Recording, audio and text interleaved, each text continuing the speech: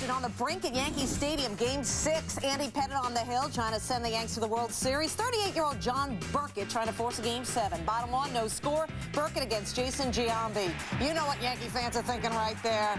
I thought so. Just his 6 RBI as a Yankee over the last 2 postseasons.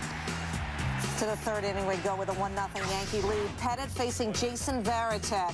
And Varitek, for the love of elevation, you know, 3 of Varitek's 4 homers this postseason have come when he was hitting in the 9-hole. Tie game at 1. Later in the 3rd, bags full for David Ortiz, just slicing it. Todd Walker, Nomar Garciaparra scores. It's 3-1 Boston. Pettit allowed 8 hits in 5 innings. Next batter, Kevin Millar, who came in hitting 200 in this postseason. Gets up to 208. It's a bloop. It works. It brings in Manny Ramirez, and it's a 4-1 Boston Red Sox lead, and the Yankee Stadium crowd is stumped. Bottom 4, same score. 1st and 3rd, 1-out Burkett facing Nick Johnson. Johnson looking to spark the Yanks and does just that. Jorge Posada would score on the ground rule double, which hurt the Yankees. Kept the runners on 2nd and 3rd for this. Karim Garcia grounds out to Nomar, but he bobbles it and keeps the inning alive for the Yankees. Bronson Arroyo ready in the pen. Sox stick with Burkett and Alfonso Soriano. Making the Red Sox pay, and especially Nomar. His error leads to 2 more Yankee runs. It's now 5-4 Yankees. Burkett, 7 hits allowed and 3 2/3. 5 runs allowed, 3 of them earned. Bottom 5, still 5-4 Posada.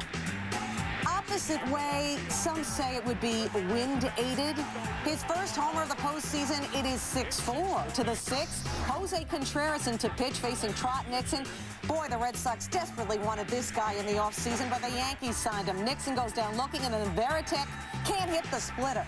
After a walk to Johnny Damon, facing Todd Walker, Contreras cruising, strikes out the side. Bottom 6, 2nd and 3rd for Jason Giambi. 1 out, facing Alan Embry. No, sir. 2 outs. Giambi left 5 men on. Next batter, Bernie Williams. Good contact, wouldn't you say? Right at Bill Miller. Miller to first to get Bernie. Jason Varitek talks about the big outs.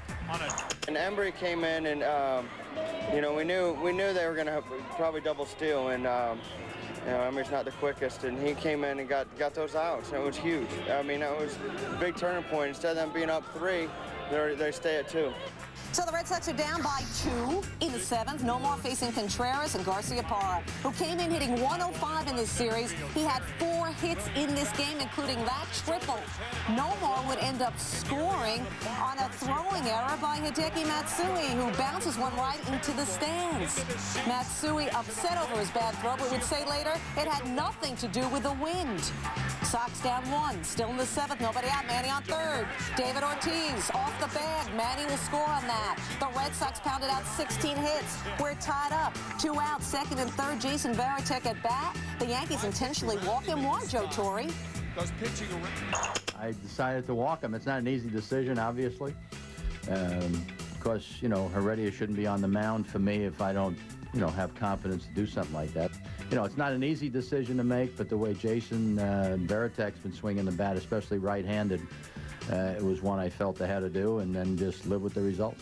So the bags were full for Johnny Damon facing Heredia, and what does Heredia do? Walk him on 4 pitches, and he walks in the go-ahead run for Boston. Now, bottom 8, Soriano on 2nd, Derek Jeter against Mike Timlin. On the ground, Bill Miller bobbles it, but stays with it to nail Jeter.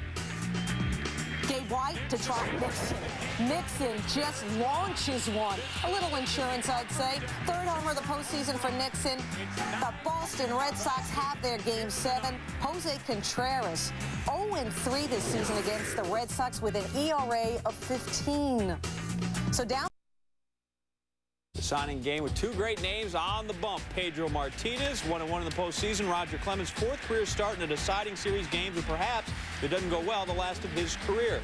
Top 1, 2 outs, no score. Clemens gets Manny Ramirez to fly up to Karim Garcia, and so that was all pretty good. End of the top of the 1st. Then in the home half, a welcome for Pedro.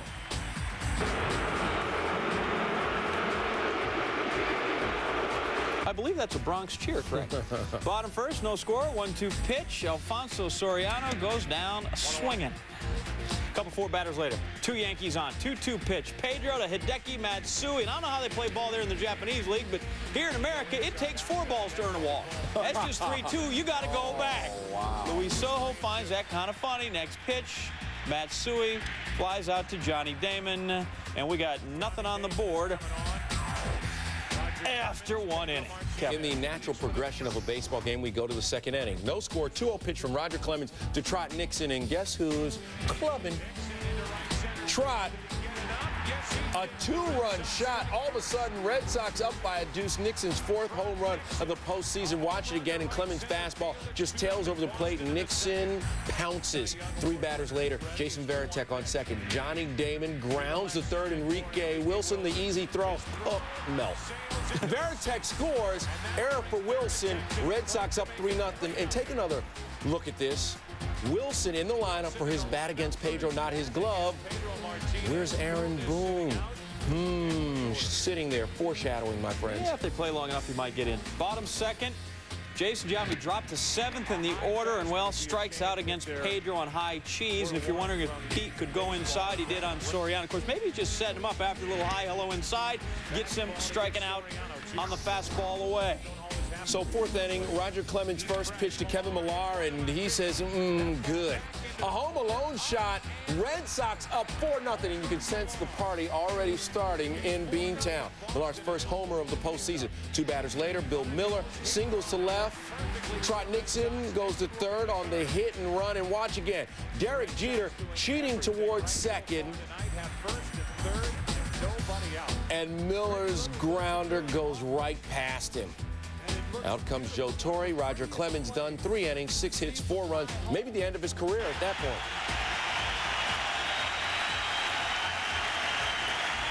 So in comes Mike Mussina for the first relief appearance of his career. Next batter, Jason Varitek done. 33 pitches, 25 strikes for Mussina. Then he gets Damon to ground into the 6-3 double play. 3 scoreless innings from the Moose.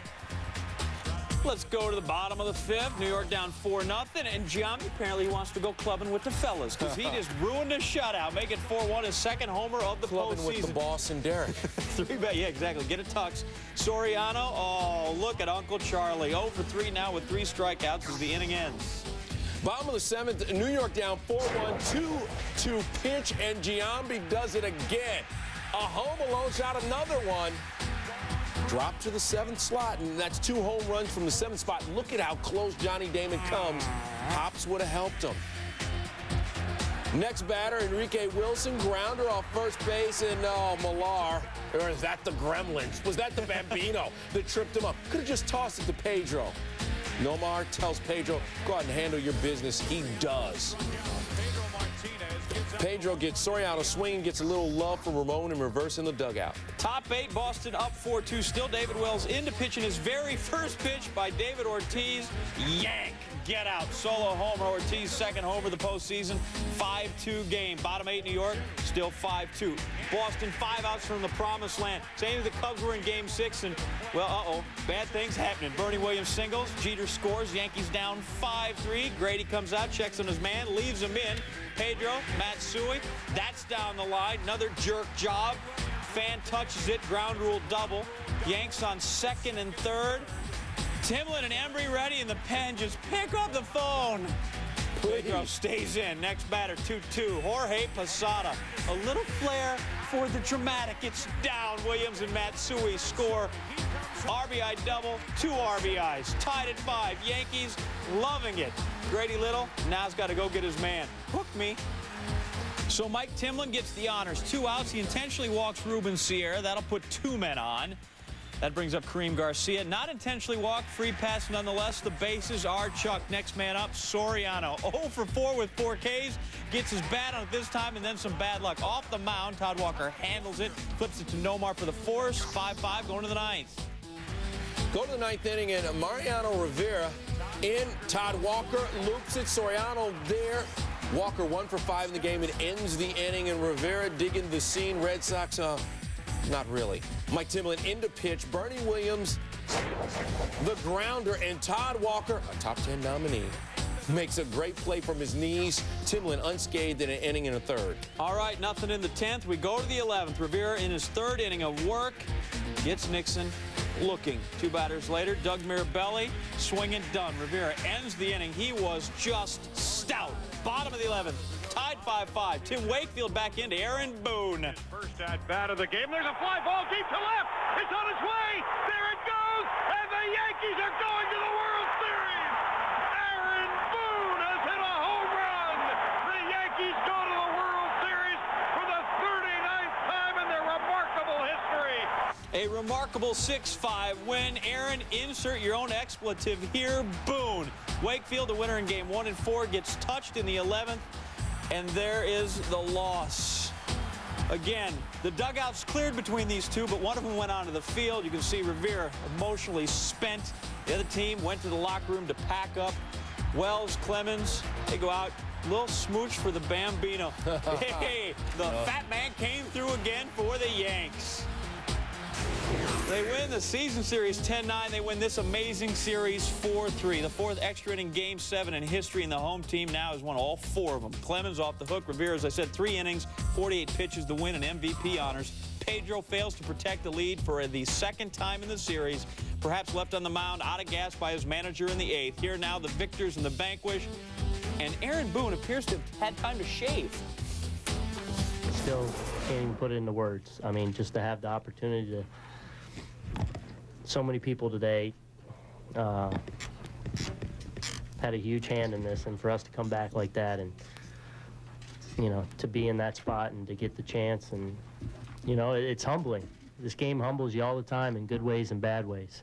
This was a total team effort, guys running hard, playing hard. I didn't like the signs that were, things were happening when Soriano hit that ball and hit the mound, you know, and then Walker, you know, makes 2 sensational plays, that one of them, and then one on Bernie. I said, oh, I don't like the way this thing is unraveling here. But Boone, I mean, he struggled since he's been here offensively. What a huge base hit for him, home run for him. There's no reason to blame Grady. Grady doesn't play the game. We did. I did. If anybody wants to look at somebody and point a finger, they can point it at me, because I was the one pitching. I was the one that gave up the lead. And you know what, if you want to judge me for that and curse me or do whatever, I'll swallow that, because I was out there, and I'm responsible for the pitches I make and the decisions I take in the middle of the game. Pedro didn't give up the last one. Aaron Boone clocks just the 5th series clinching go homer in history, and only the 2nd in extra innings. 3rd time it's taken